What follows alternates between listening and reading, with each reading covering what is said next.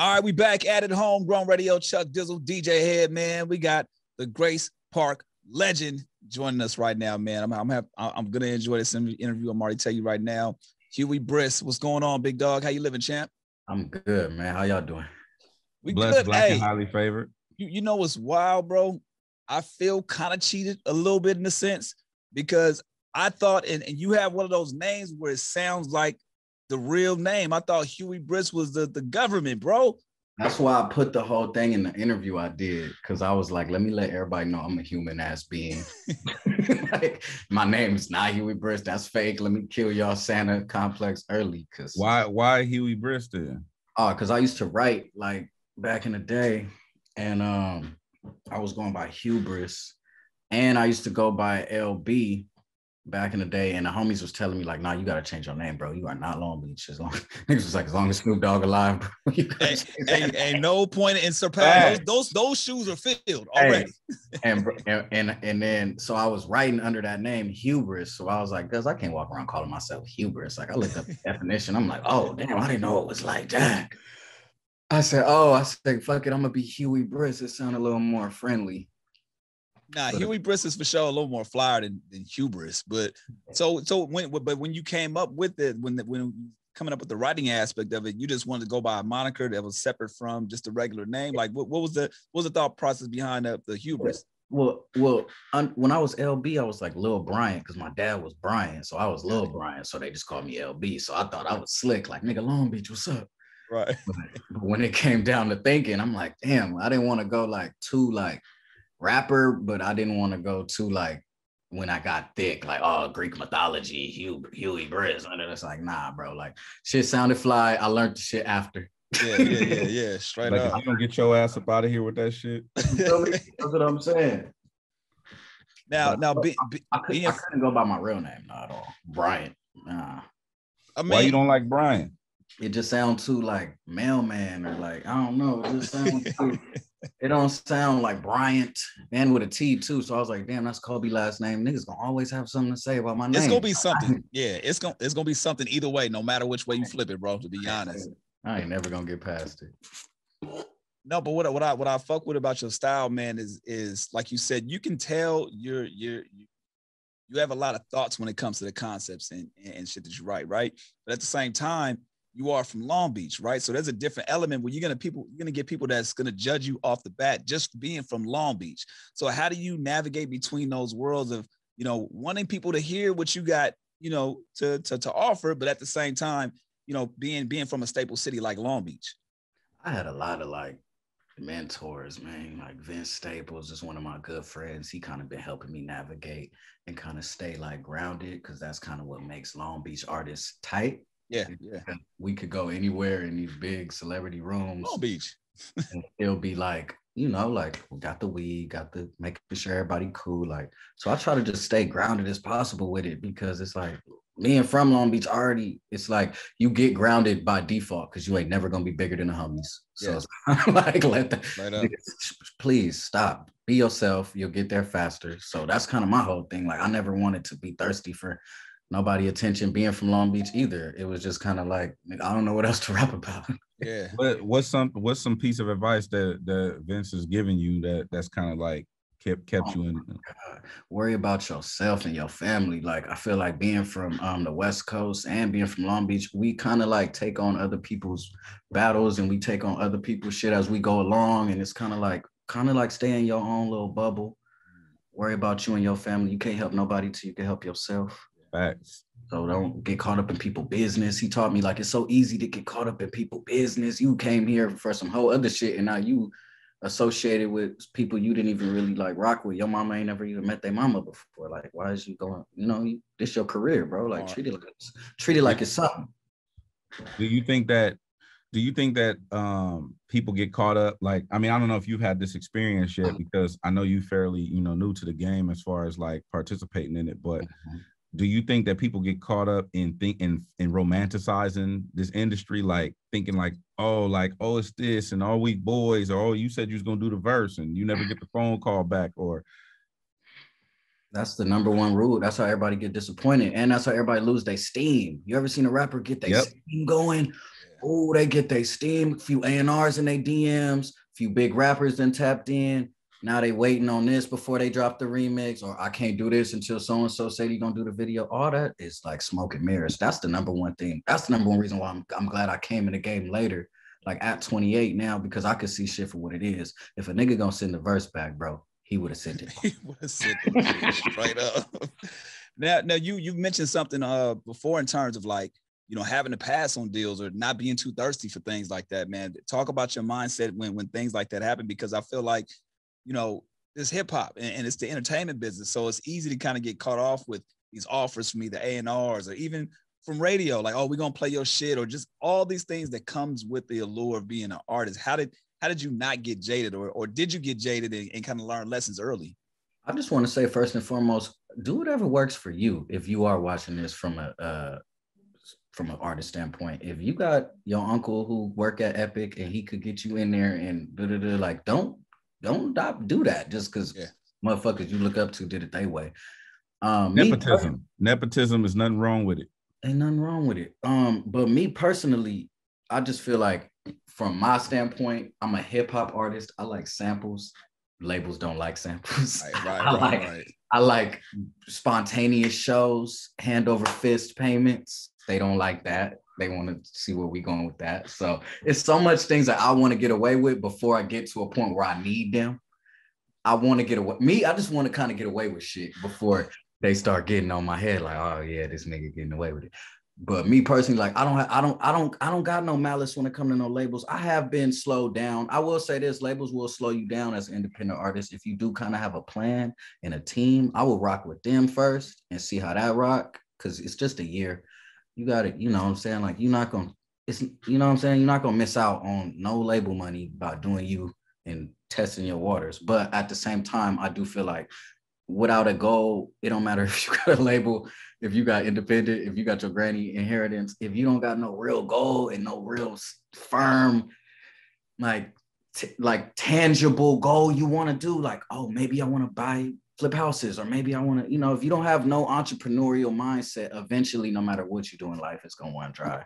So what's the end goal for Huey Briss? When you say that, as you're getting into becoming an artist or just things, what's the things that you're like, man, this is the end goal for me? You know, I feel like I'm a player in the game, and every player want to be a head coach. My goal is to be like the best coach, to help artists get to where they got to go, to use my influence and my likeness from over the years of me building it and being able to give it to, like, start my empire and being able to actually tangibly help people. Because I feel like people like helping people inspirationally, like in spirit. Yeah, like the post on IG. People love helping in spirit, and there's nothing wrong with that. We love all energy, but I'm really from a city where I watched a nigga really start a football team. He really actually be donating silently.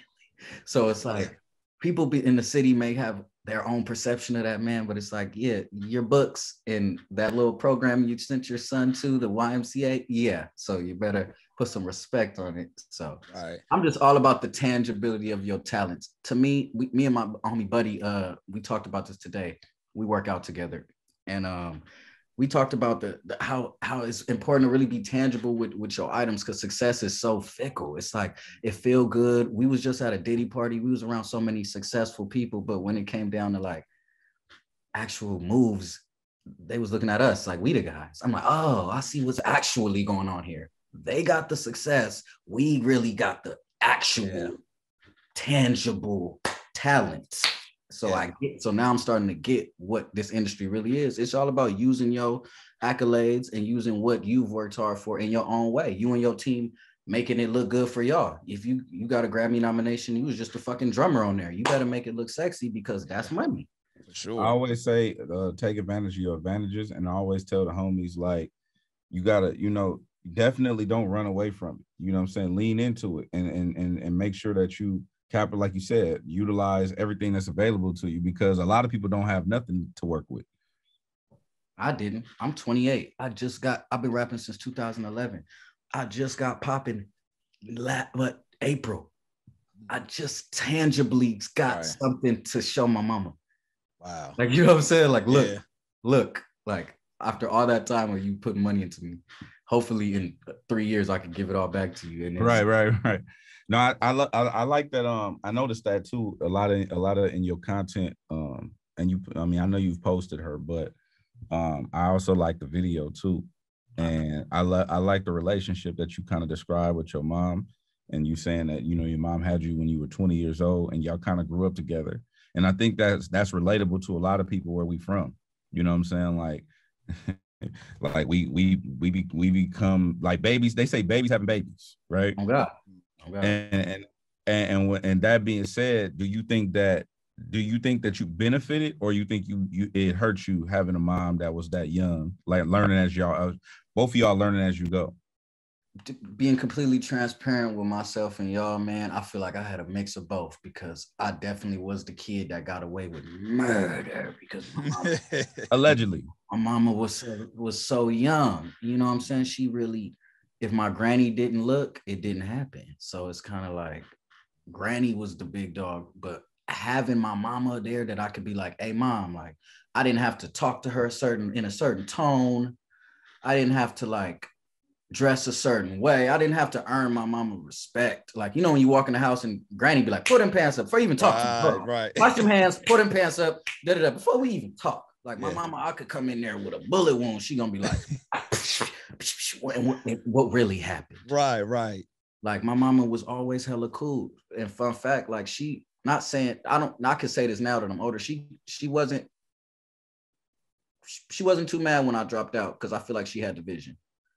And I feel like she saw something in me like that them other kids didn't have, because I was bad, but I was more so like, you know, the bad kids that's bad, but at the same time, it's like I'm only bad enough to where if like, oh, we going there. Like, I didn't know I'm not stepping over that line. Oh, I didn't know we was going there, y'all. Oh, we being bad. Oh, yeah. I was like, yeah, I'm gonna go buy some shoes or something. But my mom was always there, so it benefited me a lot just because I could really be myself. So now when I talk to people, it's like they always say don't do nothing in front of people that you wouldn't do in front of your mama. Man, as long as it ain't nothing like, you know, weird, I pretty much could do whatever. When you just brought up dropping out, right? And obviously you dropped out of school. What age do you think, or what grade do you think somebody could have stepped in and quote unquote saved you from the streets, from dropping out, from getting in trouble, whatever? What do you think the age is for that? Like where, like in real life, where somebody could have like, your pops. I know your pops was locked up, but like somebody would have stepped in and been like, "Hey, don't do that over there. Let me show you another way over here." What age is that? Man, I feel like early as possible, because I was already curious. It don't even matter what I did. I was already curious at a young age. I feel like the younger, the better. If you could get on a young, and me personally, if nigga would have caught me at like Bernie Elementary, 5th grade, I would have been a different human. Life changing. I wouldn't even be here right now. But yeah, 5th grade, probably like right before they hit middle school. That's when, like as a man and on the West Coast specifically, just because it's so influential over here, I'll be thinking I'll be tripping. It's so influential. Like it's so influential over here, man. I asked that because I asked a lot of the homies that, like, especially people who, you know, been in the streets, then dropped out of school, whatever the case may be. What are the main reasons why you decided to not continue with your education? Because I was stupid, and I thought everything would happen faster, because the people around me, like I was the best of my group, like of the MCs and everything. So everybody had these delusional dreams that we was all gonna make it, and everybody was just fake gang banging, and it was just so much stress weed at the time. I think it was just a lot going on. So I had people that was like pumping that, supporting that decision. Got it. And I can only imagine, like, before you go do like a drive-by or something, like what's that feeling? You know what I'm saying? So it's like definitely don't wish that upon. I was so stupid. That was just stupid, man. I wish I would have saw it all the way through just for myself. Just because sometimes I'm like, damn, nigga, you really the nigga. Then it's like, nah, you not. You couldn't even finish that easy shit, man. Like, would you go back at this point though? I mean, you're still relatively young, bro. I mean, you wouldn't think about taking college courses or just anything of that nature? I'm gonna do that just for me, because it's so crazy. Because like, if we talking like my family, like I'm the first person in my family to even like have this perspective. Wow. Like have a perspective that, you know, like I have a real passport, bro. Like that's to my family. My mama just got her passport in her 30s. You know what I'm saying? Wow. Yeah. So like they thought I made it when I was on like No Jumper back in the day. They thought I made it when I was like on YouTube with 1 million views on a cipher. So it's like school is such a low bar, which isn't good. We're not saying this is good at all. Facts. Like growing up where we from, school is such a low bar that it take artists like me to kind of like tell you why it was stupid and then like go back and then double back and show y'all like you can do it. Just why it's cool. Yeah. Hella cool. Like it's hella cool because you get to meet hella people. And I wish I would have, man, my network of people would have been so more dominant. Bro, that's one of the biggest things that I tell people all the time, because I went to Long Beach State, right? I went to so I went to St. Anthony in Long Beach, downtown Long Beach, or whatever, and then graduated from Long Beach State. I hated school. I was not a student. I was not one of those 4.0 GPA students. I was very average, and to be perfectly honest, probably below average, to be perfectly honest. But the network of people that I met through there, that's you can't make that back for sure. So I like that your mindset is there, and you like, man, if I choose to make it happen, it's because of that, and you realize what you missed out on it. Now that path isn't for everybody. I'll be perfectly honest, but to recognize like, damn, that could have been a way for me to do what I'm doing right now as well. Yeah, it's kind of like that tall homie that's always like, I could have went to the league. Right. Like that's how I feel. That's how I feel about college. Like I'm telling them, like I'm really that smart. Like, I got a GPA. They're like, go back then. I'm like, that's what separates the league from college. Right. Like I could do that. So yeah, that definitely love the whole. I want to read you something from a song called Red Fox. Hell yeah. Okay. It says niggas still tripping off old shit that I said, spitting about crumbs, it was making me bread. Niggas still tripping off of old shit that I said. Black wax. Some about crumbs, it was making me bread. Yeah, I definitely remember that one. When you said that, it stood out to me just because, like, when you said niggas still tripping about old shit that I said, spitting about crumbs, it was making me bread, right? That was the bar. And I was just like, okay, I understood what you were saying, but did that come from somewhere else as well? Like, as far as like an experience? Definitely got stopped by my OG. That line came from, he kind of inspired that whole song. I got stopped by my OG and he was talking about some shit I did in like 2009. Like he was talking about an old song because I've been shooting at that same park forever. So he was like, oh, I remember when you came by and he was talking. He said some line that really wasn't even that tight for real. But he was just on it. And I was like, bro, like, do you not understand like where I'm at now and what I was talking about back then? Like I was talking about like county building and like, you feel me? I was still doing shows at K Sarah. Shout out to K Sarah. All my niggas was booking me back then. Niggas was booking me at on 7th and Cherry. Niggas was booking me at downtown. Niggas was booking me at Shannon's. Like I was at all these bars back then, like young too. Couldn't even, go in, get out type shit. A lot of the times back then, like 2009 and shit, like that was whack. So it's like that era made me who I am. You know what I'm saying? And niggas still remember them little bars, like them little baby ass bars. Like, well, what I was trying to figure out was when you said spitting about crumbs, it was making me bread. You was talking about like your raps back then, as far as like you didn't look at them like they were necessarily worth anything at that time. Yeah, I'm very cynical when it comes to, I'm hard on myself, when it comes to my shit, man. Like I be feeling like shit be so trash. Like, and I be feeling like it's like little, like I'm giving them such a small portion of what really happened that I feel like I'm giving them a disservice. But I gotta remember, like, they didn't see it, so they don't have an expectation on like what was actually, Now you got and correct me if I'm wrong, and if we're missing out on anything, but the projects that you do have out right now, from Side Chick Files Volume 1, Black Wax, which you just pretty much quoted the song from, Grace Park Gospel, and then Grace Park Legend, which is out right now. What do you feel like the evolution of Huey Briss has been this whole time? Do you now that you kind of have this new project out there, do you are you like, man, I see it, I feel what I'm growing into? Like, what are those things that you're looking at for yourself in terms of evolving as an artist? What's like the biggest difference that you can tell from then to now? Definitely invested in myself, man. I was so cheap with my art back then. I thought talent was just gonna drive me to the moon, man. I'm thinking but it didn't get me nowhere. Like paying for mixing, paying for mastering, paying for videos, paying for ads, paying for shit, hearing the quality of it, looking at the cover art. How can we make this cover art better? How can we make it captivating? Like, how can I not make it corny? Like, like so many, how can I makes it better over time that when I got to this point, I kind of was like, this food is done. Like, if niggas don't eat this, I was at a point, keep it real with you. I was like, if niggas don't like this city is pure haters. We talking like you're haters. Like, if you don't like this, I put so much effort into that visual. Like I sent it back so many times. Like, I had to make sure I told the story correct. There was people in that video that was like beefing. I couldn't have them in there. I sent it to my mama, my granny, like so many real people.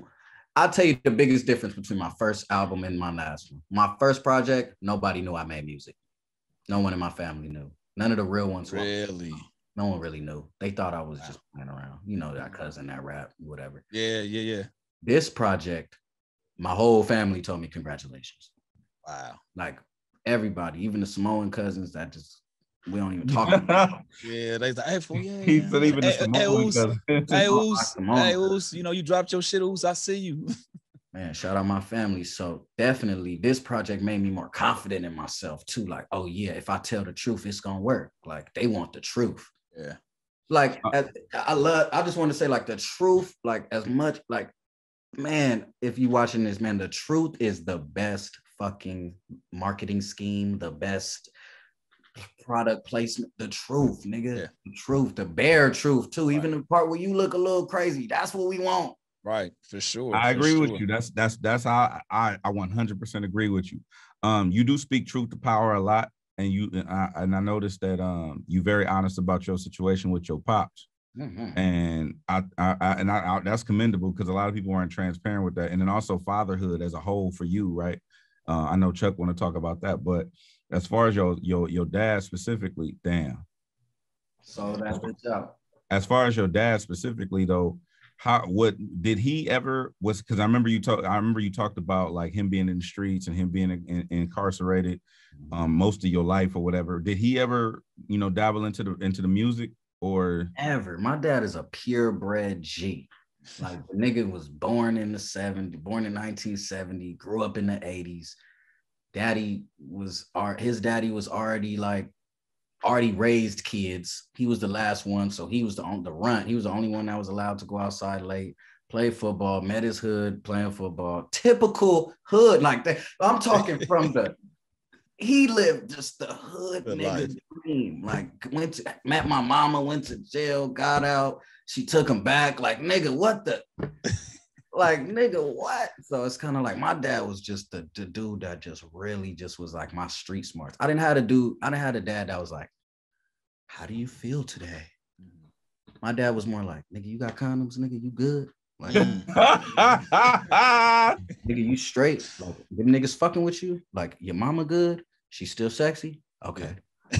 For sure.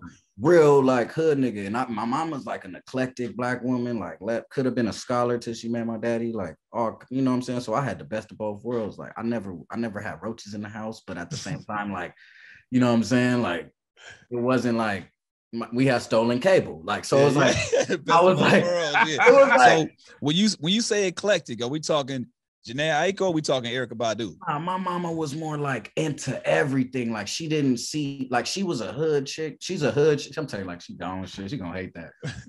But she into everything. Like sometimes she'll just be into flowers. I'm like, damn, we learning about flowers now. Okay. Sometimes, so she just had like a broad spectrum of shit she was into. And like, I feel like if she would have never met my dad, she could have explored that into. But then you wouldn't be here. So I mean, that's of both worlds. So when your pops came home, what was something that both you showed him and he showed you? Man, he showed me that silence is golden. Silence in situations is just golden. Like that nigga just is so quiet and smooth, and it seemed like he know when to say stuff. He just always know when to say stuff, when to do stuff. And what I learned from him, man, Netflix, he didn't even know what Netflix was, man. I gave He him showed him Netflix. Oh my God. Look, I put it on the login, and I left. And he called me like, it's cool. Like, I don't gotta pay. I'm like, no, you good. Like, you good. Like, He said it's cool. It ain't Blockbuster. Cool. Like, it ain't Blockbuster. I'm like, go watch whatever you want, whenever you want. You good. Hey, so you mentioned something, I believe it was in a documentary, how you know, your dad, you met him at 3, right? And how he hid a lot of hid things from you, right? He hated it. So now being a father, are there things that you hide from your daughter as well? Like kind of like in that same sentiment of like, you know, I want to make sure that she knows what's going on, but there's certain things I don't want her to know about. I feel like my dad is talented. If any talent that my dad ever had, it was hiding his crippin'. That nigga knew how to. Really? Boy, my granny and them would come around. That nigga turn around with a bloody fist, and I'm like, nigga, how did you just switch into gentlemen that quick? Yeah. And that's why I'm like, oh, these are some real gang members. Like they do this different. Like they respectful with it. But man, I feel like my dad was living such a life, running from demons, running from so much shit that I could live this free, that I don't gotta hide from my daughter. I'm a rapper, bro. That's it. I wish I did something else. I just rap. You know how fucking smart I gotta be, and how much shit I have to comprehend just to break the wall down that I'm a rapper. Like, damn, this nigga, okay, cool. Like, he ain't just one of them. Like, God, y'all done fucked it up for me so bad. I finally got it. I came in here now. I'm like, damn, I don't even gotta hide. Your daddy a rapper. Right. Like, she gonna be on TikTok. Like, well, she's definitely not one of these rappers. So, like, how we get this house? What dad advice would you give to other fathers out there? You know what I'm saying? Being a father yourself, like what advice to other fathers would you give out there just from based off of your experience? If you already a dad, man, then you already pretty much doing 90% of the work, for real. You got to just be there, man, and make sure what you ingesting, not everything you ingest got to go into your kid. Like, you know, motherfuckers be like, well, just because my daddy did me like that. Like, everything ain't got to go to her. Like, you know what I mean? Like, she don't got to know everything about you either. Yeah. Like, everything can be discovered. Yeah. Really, that's the best part about being a father. You discovering, oh, wow, this is what my daddy went through. This is what my mama went through. Wow, that's why I used to get my ass whooped for doing that. Wow. And then it slap you and you want to call them, and then they do you how you used to do them. Oh, beep. Nope, I call my mama. Like, not now. I'm in Miami. What? What you doing out there? Well, I'm at home with a kid. Wow. So your daughter, is that your only child? Yeah, for now. Okay. I'm trying to have a lot though. You want to have the whole kid and caboodle, huh? I'm trying to boosie it. You're a fool. Hey, don't say that. Oh, you definitely be out there wild. Good luck with that. You know what I'm saying? Anyway, this conversation get a little too fertile for me. But is there anybody that's tapped in with you that surprised you, or that was like, you know, fulfilling for you? Diddy. I can't hear you. Diddy. You hear me? Hold on. Let me make sure. Yeah, what'd you say? I said that boy Diddy tapped in. Oh, word? Yeah. What did he shot you a DM? He said it's love or what? Nah, yeah, he did that. But it was a weird day. All right, let me tell y'all this day. So whatever, I don't know what the fuck happened. Revo posted me on Instagram. I don't know. I really don't know how they even found my shit, honestly. Revo posted that shit. Snoop commented on it. So he put comment, then follow me, then DM me, and was like, you going in, nephew? I'm like, fuck, Snoop just hit me. So I'm at a photo shoot screaming, everybody screaming. I'm like, damn, it can't get no better than this. I leave in the Benz with the homie. I'm going up, playing music, smoking. We like, yeah, we about to go get some food. Cool. I'm like, cool, this my day, nigga. Snoop tapped in. Yeah, I'm gonna go to the compound. Yeah, all that. Diddy followed me. What? The homie dropped me off and was like, yeah, bro, you out of here. Like, I'm gonna hit you. The nigga tapped in maybe like 4 days ago. He followed me for a minute, was just watching stories for a minute. Shout out Puff too, man. That part was fun. But we was going up. This nigga motherfucking, I went to a party with the homies, with Buddy, Jazz, Cartier, Cousin Stiz, the homie Cedric, It was so many people there. And then Diddy, I'm asleep. I wake up the next morning, Diddy hit me, say, when I'm partying with the guys, what's up? I'm like, oh, Diddy, this is crazy. Bro, Yeah. I'm from Long Beach, bro. Literally, he fucked my whole day up, cause and now he just be liking shit. Like, it's weird. I just went to. Hey, he's still, and you can tell he's still processing this right now. He's like, yo, this nigga, I was just at a party with this nigga the other day. I was just with Quincy. Shout out to Quincy and then shout out to all them, man. It was his birthday. Happy birthday to him. But nah, man. Now we just tapped in with his whole circle somehow. That's wild. There's a line Pac said in the interview. He was like, man, I have famous friends now. Just him marveling over that concept is kind of what I see right now. Is like the fact that, you know, your talents got you to this point where people are recognizing you now, and it's still like, you know, you're like, wow, this is still new for me. You understand? I want to say on the record too, I want to rap with Russ. I was just about to ask you that. Russ watched my stories for a minute, but I'm gonna just go out and say it, Russ. I want to rap with you, bro. I think you hard as fuck. I think your whole mentality is hard. I think what you stand for is tight, and niggas be scared to rap with you, I feel like. So I'm gonna say it. There you go. On the record, that's man. It right there. That's a PSA to Russ. Boom. There it is. Hey, it's gonna happen too. Yo, for sure. I fuck with Russ, bro. Russ is a real one. I like his get down, bro, and I love it. I love it. If I could get to that level, I'll be all right. Now we can't talk about Huey Briss without talking about Nico Beats, man. Talk about how you guys linked up, man. I feel like you guys' chemistry, your energy, and what he brings to the table as far as sonically for you is out of this world, man. So how did that relationship build? Yeah, we're gonna go on the record. We're gonna go again on record and say if it wasn't for Nico, I probably wouldn't even be here. You wouldn't even know how I sounded because I was so insecure about rapping on people's shit all the time. And Nico kind of saved me from me. He got me stop thinking so much. Motherfucker, stay with beats. His daddy a legend, DJ Baboon from Dilated. So it's like he just he don't make music from the same vein as another producer. He not worried about a placement. He don't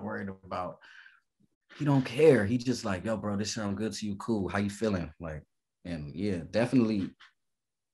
Man, that's a good dude. That producers, man.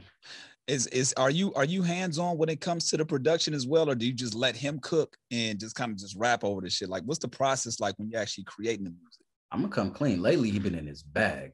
So lately, I just been like G Perico got one, and when he came over there, he just knocked that beat out like 5 minutes before G came. And I was just very impressed with my guy. Like I was, he was just like, this is my homie. Like, yeah, I gotta beat that quick. Like, damn, I didn't know you had that. But you don't really know a nigga till you're under pressure in any situation. So he showed his ass in that one. So I'm proud that that's my nigga, man. I'm excited to see what he do. Go ahead. I was gonna say, what's a hidden talent that Huey Briss has that people may not know that you have? I skate for real, like road on wheels for real. Word. Like for real. Skateboard or skate? Actually skate. Roller skate. Roller skate. Road on wheels, Moonlight. Come on, name it. Fountain Valley. Where we at? So like you can dance and skate backwards and like listen. You do the splits? Listen, as good as I rap is as good as I skate.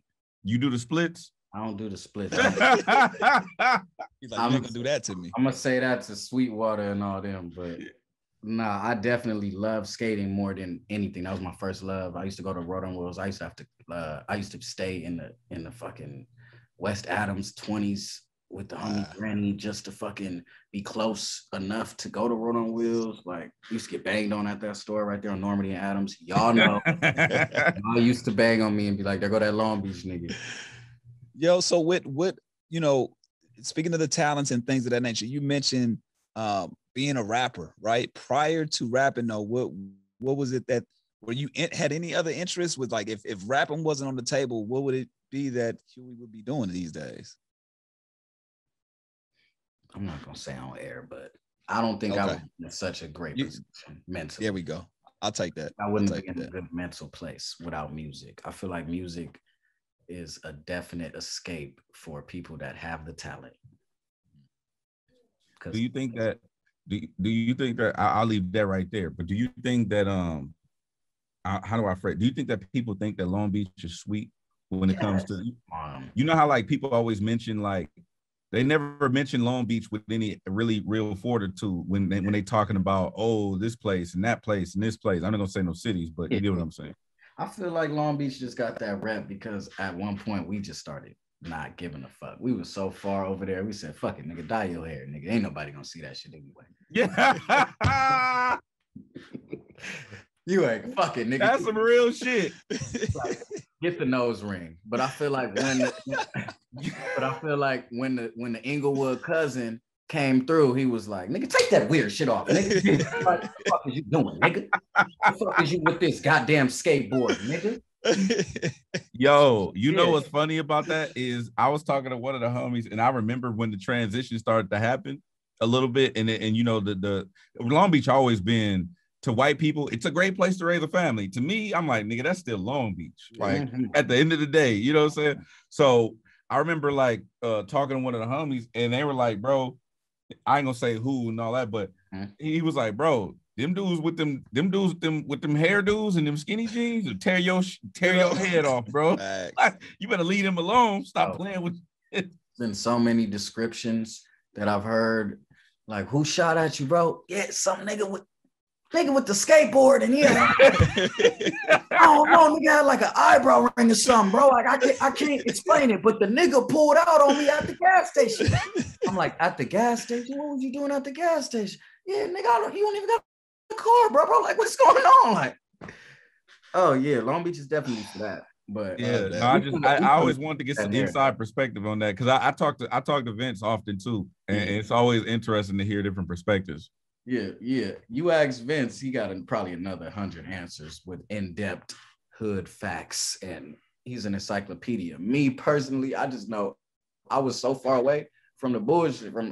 I know about. I mean, we had the cousins that lived by Centennial, so we knew like, okay, like they're aggressive. Yeah, we cool. We like to fight, but our competition was like a little bit like lightweight compared to, it's like those guys was fighting dudes fresh out the county and shit in high school. Like, you know what I'm saying? Like, goddamn, guys, we're just trying to skateboard and maybe get a girl. Oh, man.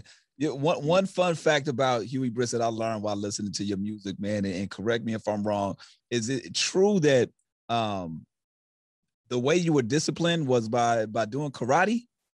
How the fuck did you know that? This nigga I'm on my Narwhal shit right now. Yeah, my grandpa, funny, in Wrigley district of Long Beach. I'm trying to remember the street. In the rigs?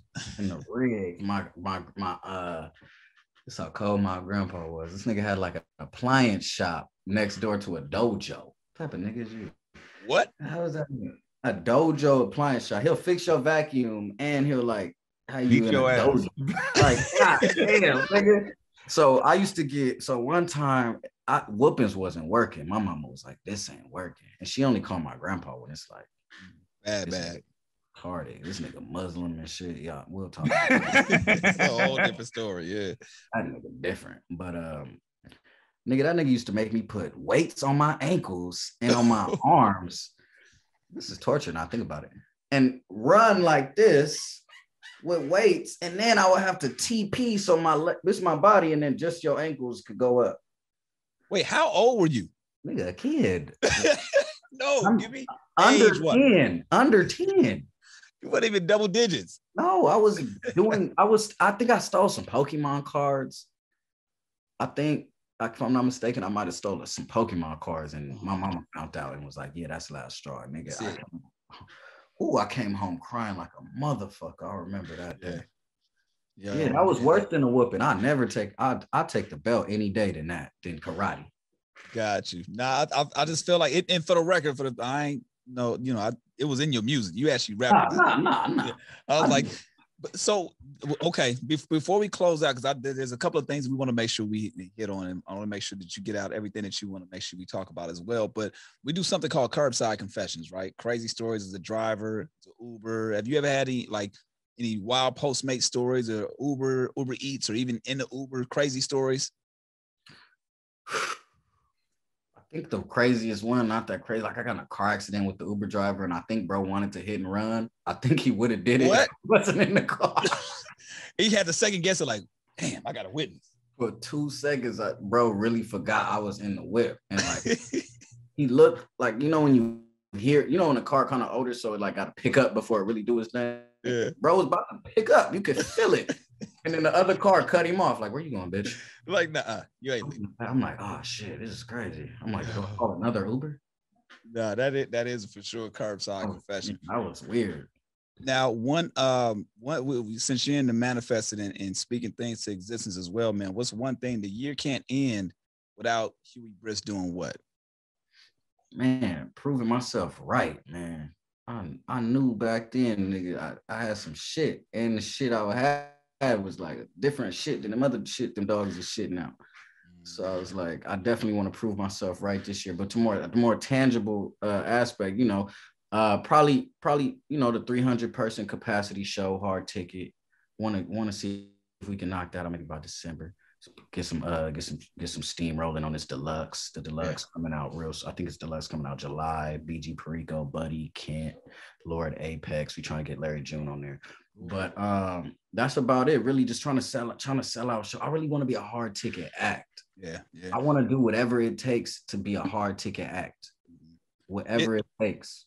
Promo runs, signing fucking baby hands. I don't care. I want people at them shows having experiences. Now, while things are slowly opening back up, so we're well on our way to get back to that, man. Did 2020 have a significant impact on your life? You know, I'm sure was your daughter born in 2020? Nah, she 2. So she. Oh, okay. Got you. She was already booming, but definitely stopped my tours. I was on tour with Sango. Oh my God, I was living life. I was on tour with Sango. I had a show booked in Camden, London. I'd never been to London. I was like, damn, this is crazy. Booked, paid for. They paid me ahead of time too. Wow. Right and back in. I was like, oh my God.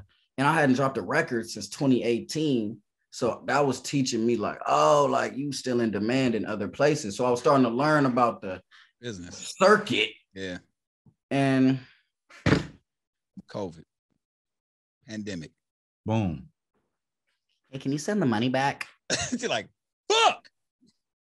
Nah, this deposit is not refundable, bro. Oh, man. And now I know. But what's one of the main things that you know, obviously everybody went through their years in different ways. 2020 hit people differently, right? What's one thing that you did learn from going through that shutdown and kind of locking in?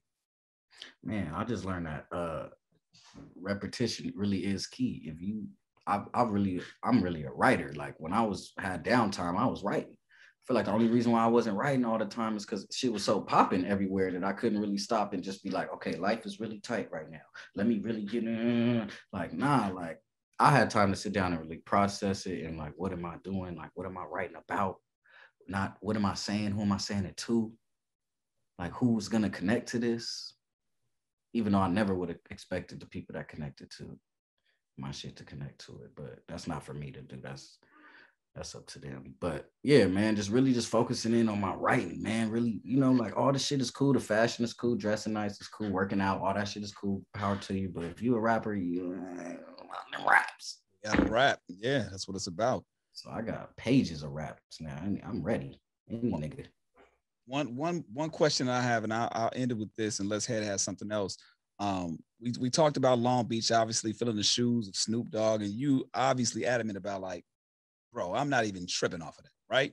So would you rather be in this business from a city like Long Beach where, you know, the Snoop Dogs and whoever, right, are obviously paved that lane, or would you rather be from somewhere else that nobody has any attachment towards, right, and try to build that city or that story up? I guess I'm asking, like, you're able to use the influence of that to pave your own lane, to do your own thing. But there's other people that, let's just say North Dakota, right, that they're trying to figure out how to create their own story. Is there? I don't know if there's a way of even asking this. No, you asking a good question. Is there a preference? Would I rather get it from the mud, straight from Maine? Yeah, my nigga, first rapper from Maine. What's up? Yeah, this how we talk. This how we look. This is our identity. Right. I created this identity. Fact. And y'all gonna follow me, or come with a preconceived notion because they already know Snoop and they already assume I smoke weed, which I do. They assume I gangbang, which I do. They assume that I'm already want a lowrider, which I do. Right. It's like there's some stereotypes there, but you know, I fit every stereotype but gangbanging. Yeah. So, but yeah, I'd rather be from Long Beach any day, man. Long Beach is such a fly city, man. Ain't no city like it's a melting pot. I grew up with so many different friends. We never think about Snoop Dogg when we in the city, man. We having fun. Right.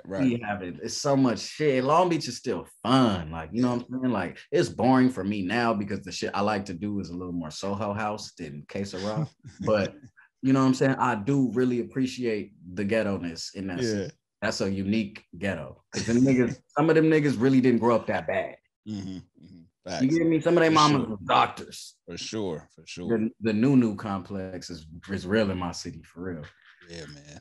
For real. Man, Huey Briss, man, this is a phenomenal conversation, man. The first of many, I feel like, man. I'm glad we were able to have this conversation, bro. But is there anything that you want the people to know that we haven't touched on yet? Obviously, Grace Park Legend out right now for the folks that want to, stream it, support it, and check out the videos and everything. Man, I just want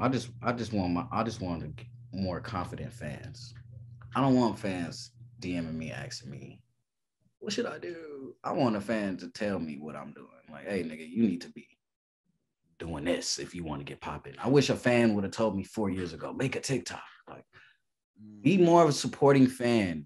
Supporting your artist is not just like buying my shit. That's cool.